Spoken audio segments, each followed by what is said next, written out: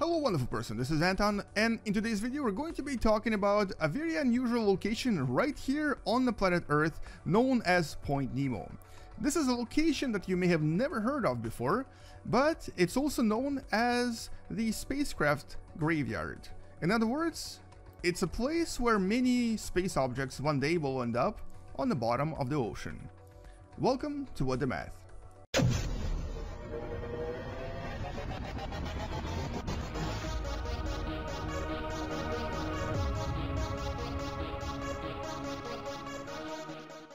The nightmare corpse city of Riley was built in the measureless eons behind history by the vast, loathsome shapes that seep down from the dark stars.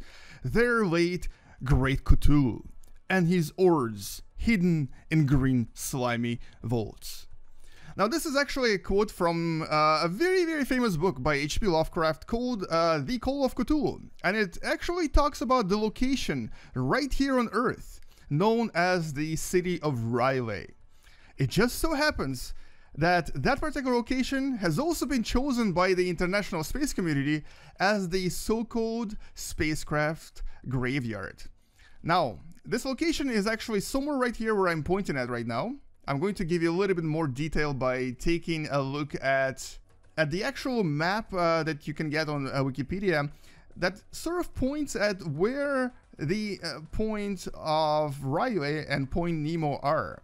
And this right here is actually from a slightly different author that also uses Lovecraft stories by the name of August Derleth, who actually placed it a little bit farther. Now, what is this point and why is it so interesting, so unusual and mysterious and somewhat scary? Well, let me actually show it to you on Google Maps first. So right here on Google Earth, all we have to do is type the coordinates of the location, which is about minus 48.87 by minus 23.39, and you'll be taken there right away. So it's actually right here. Now, let's look at it in 3 dimensions as well, just so it kind of makes a little bit more sense. Notice how, as I zoom out of here, I basically see absolutely nothing but open ocean. And the ocean here is pretty deep. It's at least 3 kilometers deep. As a matter of fact, if you look around this area, you'll discover that there is literally no land for a distance of at least 2,688 kilometers. The closest land to this location is actually up north. There is a location which I might have already missed. It's somewhere here, I think. There it is, the Pitcairn Islands. Now, we briefly talked about this in one of the previous videos, but basically right here, this is where the closest location to Point Nemo is. I would have to go 2,688 kilometers south for me to basically make it to Point Nemo. And no matter what direction you go to from Point Nemo, you'll actually be at least 2,700 kilometers away from any land. The closest land south of here is the Antarctica, which is right over there. Closest land east would be right here in Chile, and the closest land west would most likely be either New Zealand or Australia. Now, what is so special about this point though, and why do we use it for, well, both mysterious stories, horror stories, but also the location where most large spacecraft actually end up, including at least one SpaceX rocket, pretty much every Russian Progress capsule that is often used on the International Space Station for delivering various goods and services, and including the infamous Russian Mir space lab that actually crashed here as well. And not so long ago, the Chinese Tiangong-1 missed this location by just a few thousand kilometers. It actually splashed down a little bit to the northwest of here. And it's most likely that even the International Space Station, which actually might get decommissioned in 2024, will also end up here as well. Well, there's really 2 main reasons why this is the place of choice for getting rid of all of our space junk and spacecraft. First of all, obviously, is that because there's really no one nearby. For at least 2,688 kilometers. You're not going to find a single person in this area unless there is a fishing boat or something.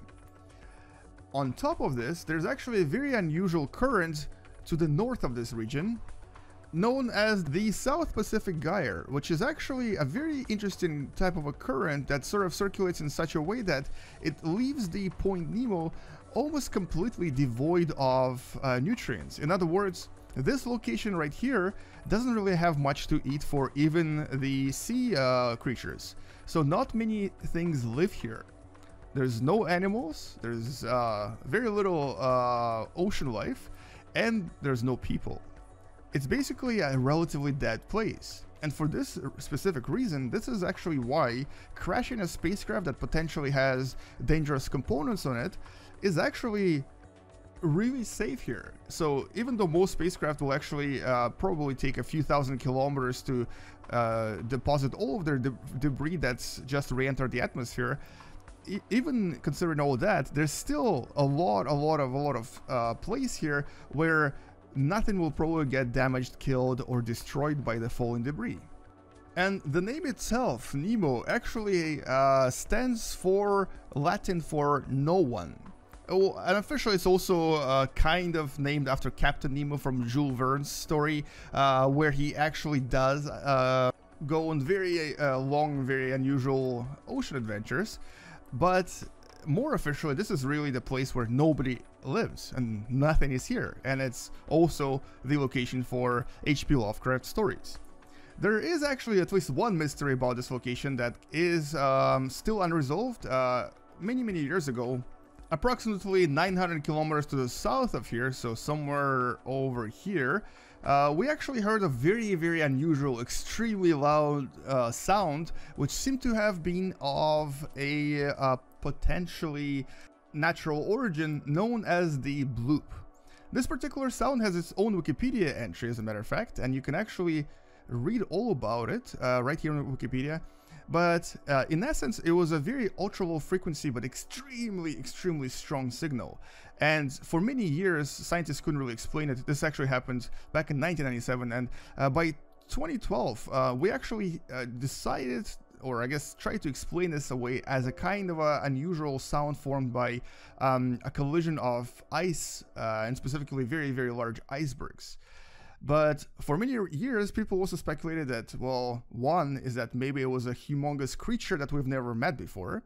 And since this is kind of close to Riley where Cthulhu sleeps, obviously many people started calling it the Cthulhu awakening.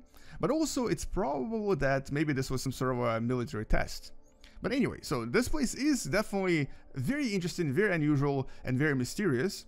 And if one day you go on a long sailing trip, do come here, take a photo, and then maybe send it over so we can talk a little bit more about what you actually find in this location. But other than that, this is actually all I wanted to talk about in this particular video, because even though this point is so cool and interesting, because it's a point of no one and nothing, there is really nothing to say about it, other than the fact that a lot of spacecraft, especially larger spacecraft, will one day end their existence in this particular spot. And I actually started a simulation with Universe Sandbox where I had a few satellites orbiting around Earth, and I just wanted to show you what we usually do to basically have the spacecraft re-enter our planet. So if a satellite is really small, like for example if it's just a communication satellite, it's just going to burn up in the atmosphere, so it doesn't have to be sent to any location on Earth. But a larger object, specifically a refueling craft, a space station, or even things like larger rockets or larger boosters that use second or third stage to bring satellites to orbit, like for example the SpaceX second stage, will often actually use this location for the final destination to crash into.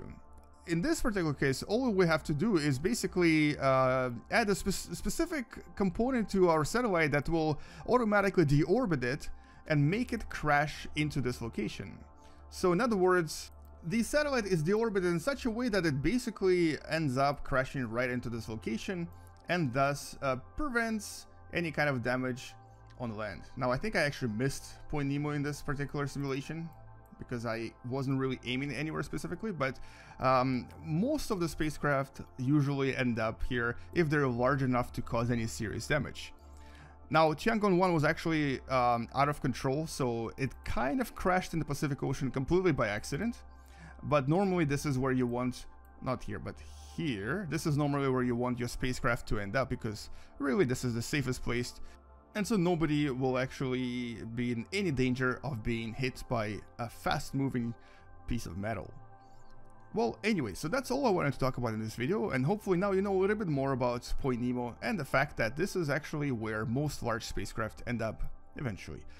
There's over 200, and specifically even close to 300 spacecraft that are already in this location, so maybe one day we'll be able to recover some parts of it just to study the effects of re-entry on spacecraft. But for now though, that's all I wanted to talk about, and even though pretty much every week there's a satellite re-entering atmosphere and burning up in the atmosphere, we normally don't have to worry about them because they basically just burn up completely. But larger craft do end up in here. Thank you for watching, guys. Come back tomorrow to learn something else. Space out, and as always, bye bye.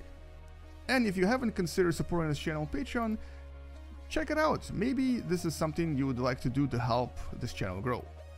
See you later. Bye bye.